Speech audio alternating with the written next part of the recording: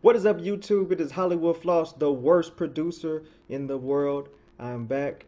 Today, I think we're going to switch gears. I'm not going to do a random cook up. I'm going to do what makes the cook up, the sauce that's in the cook up. As you can see, I already have it lined up. My personal top five VSTs that you should own. And I'll go from 5 to 1. 1 being my favorite at the moment, and 5 being, I mean, still a favorite, but not as popular in my production as the first one. There's so many of them to choose from right now. They're free. They're ones you have to pay for. Inexpensive and expensive. Trial basis, you can get them by the monthly or lifetime, and they come with abundance of upgrades over the years. But for me, the rumplers or the samplers, these are the best for me. All right. Before we go any further, this has nothing to do with money. This is just what I like to use. And I have no dog in the race because no one's paying me. So this is just what I like to use. All right. Number 5, silent. Silence. I like silent. It's easy to manage. Plenty of sounds. You can create your own sounds, and usually someone is creating a bank, or you can go in and create it yourself.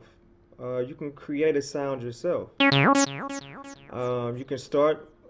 That's a arpeggiator, and you can just kind of go in and just do whatever you want. I'm just pressing random buttons, but you can go in and change things around and get a different sound if you like. There's so much to do with it, and there's already banks. And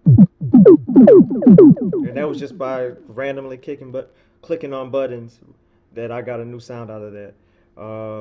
Easy to use, and I love when you can take a VST, get different sounds, and there's always new presets on the dark web. All right, there's always presets for you to get. So if I load my bank, look at this.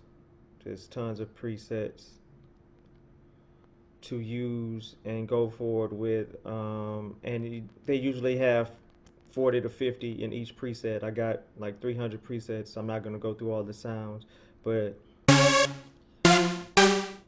I mean, whatever the case is, I like silent, and it's easy on right here, this section right here. I have a gaming computer, and I have a lot up right now, but it's easy to use. It doesn't, like, if I use 6 instances of sounds from Silent 1, the CPU is not going to be hard, okay? It's not going to be out of control where it's clicking and cracking. So, Silent 1, number 5. Number 4, throw up that faux, Purity, a oldie but a goodie. Some people say it's trash. Some people just don't know what they're talking about.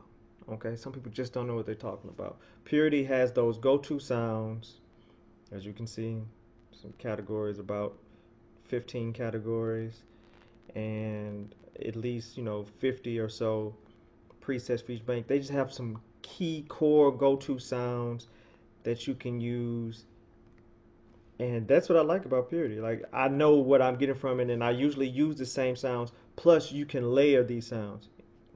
Great tool anytime you can layer your sounds. Why not? Why would you not want to layer your sounds? All right. I believe that Purity is discontinued, but I would love a Purity 2 if they're going to keep it the same way and just add presets and maybe some tweaks here or there. But you can also you can tweak, you can edit in Purity, and you can get some pretty cool sounds. So I'm not mad at Purity at all. Number 4 on the list. Number 4, Purity. Number 3, everyone's golden child, Omnisphere. Oh. Omnisphere is great. Omnisphere 2, I'm sorry. Omnisphere 2 is great. it takes up a lot on the CPU when you get going. And it's prone to, it'll make your computer crash, man. Uh, you get in the rhythm. You get in the rhythm, and you forget to save. You keep opening up Omnisphere. It's liable to crash. I love Omnisphere sounds. I love what you can do to it. Just CPU heavy, and everyone's using it right now. You know what I mean? Okay, so we're taking off the price range, but everyone is using this, and in an industry where it pays to be different at times, that can be a hindrance. But plenty of sound banks, and that's what makes it great.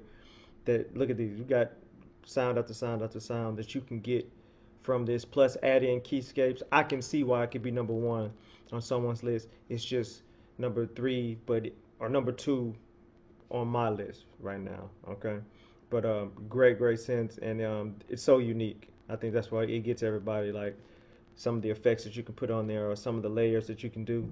It's really unique. All right, and number two, Electra X. Electra X is strong. I mean, you can. I think DJ Ave McCree, he went in and did a Pierre kit just using Electra X. He was just listening back to Pierre Bourne and beats and things, the sounds that he used, and he created like 30 to 40 sounds to go inside Electra X in a preset bank.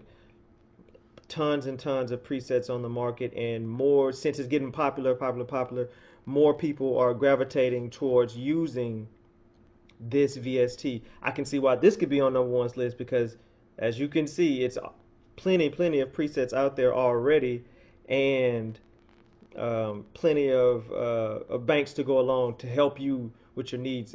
When producers, we're kind of weird like that. We're hoarders, so we love sounds. So I can see why this could be number one. But for me, the one thing that it does fall short on that number one doesn't is being able to throw in a soul sample and sample from there. All right. So with that being said, my number one pound for pound is Contact, the Contact library. I mean, obviously they're on Contact 6. I only have Contact 5 right now, but the Contact series is just gonna always gonna be pound for pound for me. Number one, it's just so many sounds, so many great libraries to choose from. Plus the fact that you can go in and let's say you didn't have a sampler, you can go in and chop up samples in here. Okay, it is able to chop up soul samples, rock samples, and you can create a beat inside of Contact for that reason. So for that reason, I got number one because you have sounds and you can sample. You got to go with that VST. So to review, we got Silent 1, number 5, number 4, Purity, number 3, Omnisphere, number 2, Electra X, and number 1, Contact. Now that can change down the road, but as of right now, halfway through the year, 2019, that's my top 5 VSTs from the worst producer in the world. Let me know what your top 5 are. Leave them in the comments. What do you like to use? Maybe I'll do a tutorial on them. Maybe I won't. It's the worst producer of all time. Like, subscribe so I can deliver more content right to you. HWFLOSS, and you can follow me on Instagram, HWFLOSS. Top 5, word to die line. These are the best VSTs